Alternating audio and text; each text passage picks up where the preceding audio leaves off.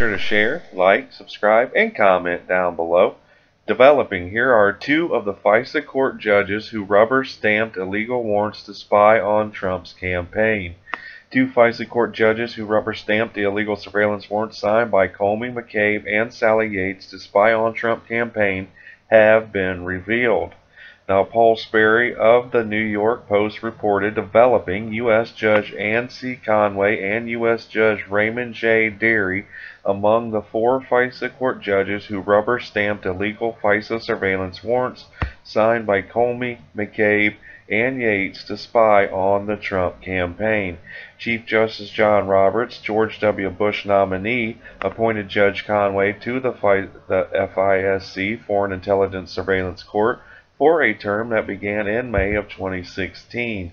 Now, Chief Justice John Roberts appointed Judge Raymond Derry of New York to the FISA court in 2010. Now, Derry is a veteran prosecutor who is described as fair with no leanings.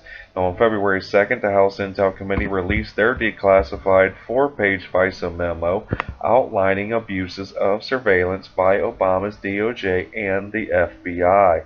The memo revealed Hillary's phony dossier formed an essential part of the initially obtained FISA warrant and all three subsequent renewals.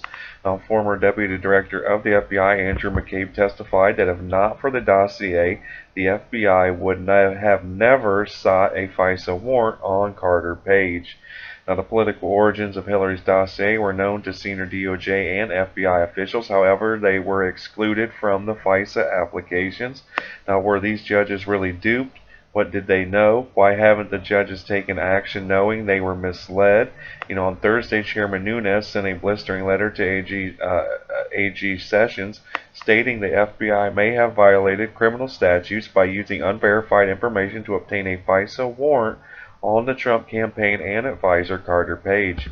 Now, this is why a special counsel needs to be appointed to investigate everything and everyone surrounding the FISA abuse and Hillary's dossier. So be sure to share, like, subscribe, and comment down below and tell me how you feel about this report. But other than that, I hope you guys have a great day. Let's make America great again. Peace.